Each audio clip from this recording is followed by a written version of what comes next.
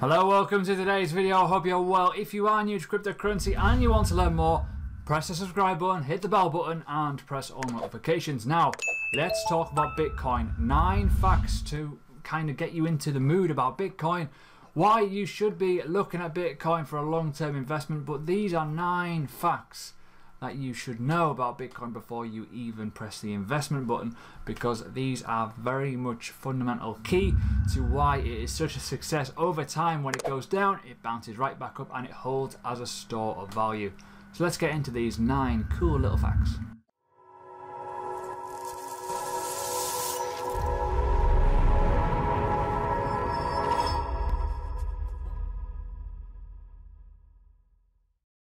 Right then, so I teach crypto.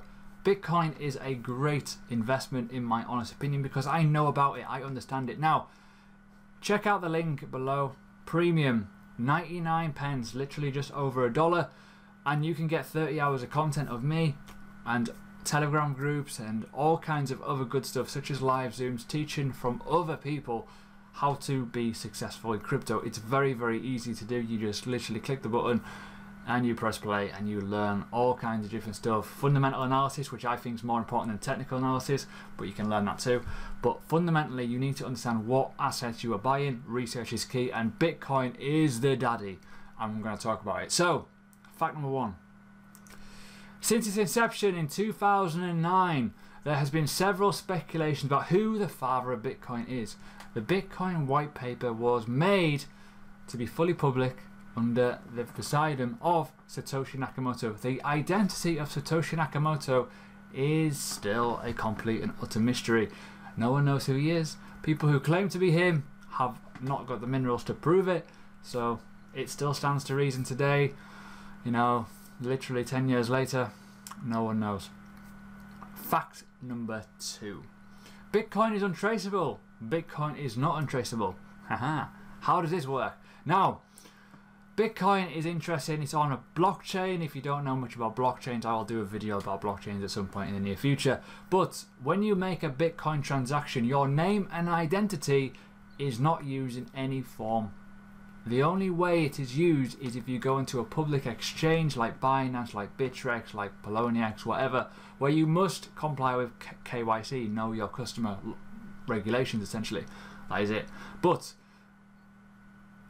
when you have a Bitcoin address, it's on a permanent ledger. When this is kind of activated, or when you actually have a look onto it, you can visibly see how much Bitcoin someone has in their wallet. So it's fully transparent. So this can make you see how much you hold and how many transactions you've had in that wallet.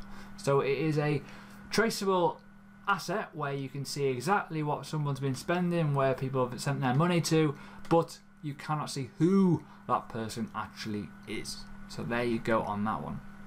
Number 3.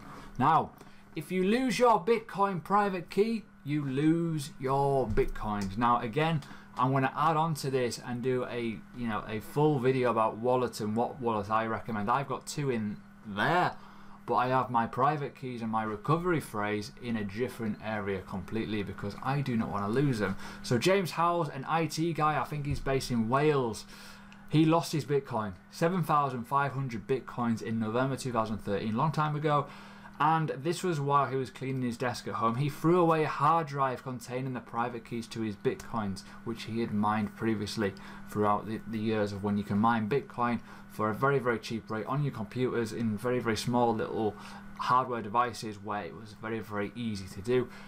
Obviously, long-term potential ramifications of that were Bitcoin has now, well, in terms of the numbers, went up a lot in price. We know that. So, you know, if you're putting your money, your Bitcoin, whatever coin, onto an exchange, you've got to be right with knowing that once they have it, it's not yours anymore. Okay, you own the rights to them, but if they lose them or if they get hacked, you know, you kind of got no legs to stand on. So please understand what wallets are, what private keys are, and understand that you must keep hold of them. If you don't, you lose access. Okay. There will only ever be 21 million Bitcoin in the world. It is a perfect situation in my opinion. Absolute scarcity is what I like to describe it as.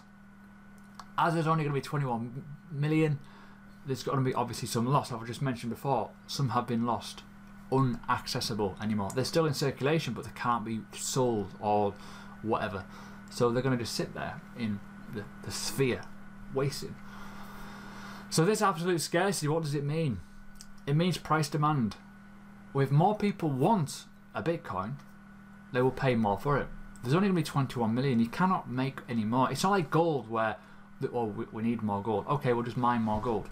When that happens, it creates like any sort of price demand spikes. And what people try and argue with the likes of a physical asset like gold and a cryptocurrency is, well, you can't see it, you can't physically have it, but the demand to own and have ownership is still there. So there's only going to be 21 million, and that will never ever change. There will always be an unlimited, technically, amount of gold. It will eventually run out, but we do not know physically as humans how much gold is around the world. Same with oil, same with like natural gases. We just don't know. The data is roughly there, but not 100% accurate. Whereas with Bitcoin, we know it's in the code. So that is one of the biggest pluses ever if you're looking at an investment opportunity. Demand, is it there? How much supply is there? And will it matter in the long term? I think Bitcoin ticks all of those boxes. Just like money, Bitcoin does not grow on trees. It is done in a totally different manner. But unlike traditional money or paper money, you cannot touch, feel or print Bitcoin, which is key. Bitcoin is mined on a blockchain network. These miners essentially will create blocks, and each block is mined and verified, validated, and all transactions go through in that system. It is a very secure and a very costly way of doing it, but you know, it presents a 300 times more powerful kind of network than the biggest supercomputers. It is a fully decentralized system, and I'm going to come on to that in a bit more detail, but ultimately it is a very, very power extensive operation which creates the prices, in my honest opinion. The more difficulty the mining is, the costlier it is. Then miners need to make profit to make the system work. That is why prices go down and up all the time, but they maintain. I'm going to talk a bit more in a few little facts about the maintaining of the Bitcoin price. Since 2008, when Bitcoin officially kind of, you know, the white paper was released in 2008, the Genesis block was made in 2009, and since then Bitcoin has been making constant profit except for 1 year. It took 9 days in 2017 of December for Bitcoin to go from $11,000 to $20,000. The reason why it keeps making profit is because of the mining algorithm and the difficulty adjustment. This is where things get interesting and why you should understand why buying at the right times is key for buying Bitcoin. When the price goes up, so does the difficulty, because it needs to be faster, it needs to be more secure, and that creates power.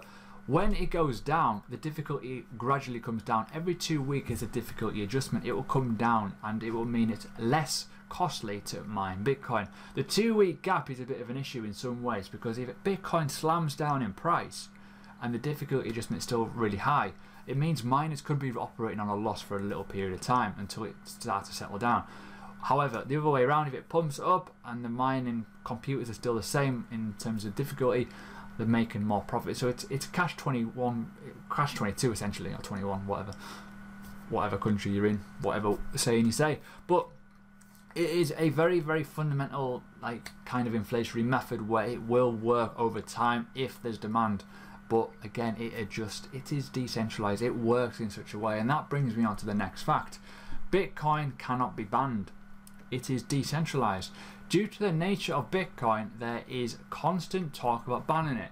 Oh, it's this, oh, it's that, get rid of it. You can't ban it. This is basically hostility, and it works against any jurisdiction, laws, traditional banking systems, etc. However, the fundamental design is such that it cannot be banned, only regulated. As long as you have an internet connection and a Bitcoin wallet, you can engage in Bitcoin. However, little disclaimer, satellites are starting to get used, they're starting to get bounded around. You will start to see Bitcoin or cryptocurrency satellites where you can pretty much bypass the internet and still record and do transactions without having an internet connection. That'll be happening. It's pretty much certain it's going to happen. It's already been spoken about. It'll probably happen. So even then, it's going to make it even harder for people to try and outlaw it, which is pretty awesome. A bit of a fun fact for you before we nearly finish. The first Bitcoin transaction was a pizza. There we go. May the 22nd is celebrated as Bitcoin Pizza Day. Everyone has a pizza on that day. Pretty much I did this year, as you do. Basically, when people were mining Bitcoins back in the day, of the early days, where we didn't really know what would happen with Bitcoin, how it would take off, how it would be perceived, and when you were mining a lot because the block rewards are huge and it was not much competition, so you could make a lot of Bitcoin. They weren't worth a lot of money at the time, and I'm going to kind of show you that in a second. But initially they were mined and they were virtually worthless. But on the 22nd of May 2010, someone purchased a Papa John's pizza for 10,000 Bitcoin. This was the first official documented purchase of goods using Bitcoin. At the time, 10,000 Bitcoin was worth $41.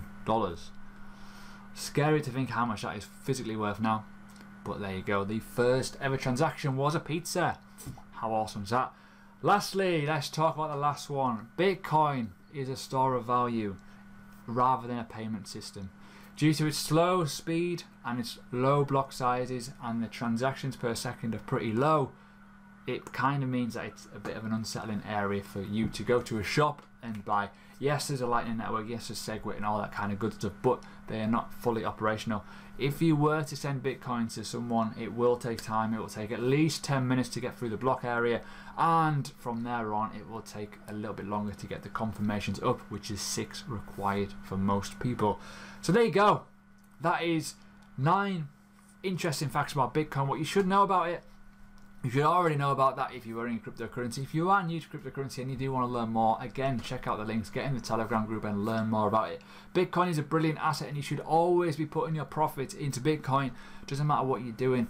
I am an altcoin investor as well. I like to invest in alts because I do believe that altcoins are great for multiple gains and wealth. To create more Bitcoin, you buy low, sell high, you multiply your Bitcoin in Satoshi values. It's a really simple way to grow your Bitcoin. So there you go. If you want to learn more, check out the links, jump in premium, and I will see you in a bit. But obviously, don't forget to subscribe, check out my other videos, and I hope you have enjoyed this video about Bitcoin.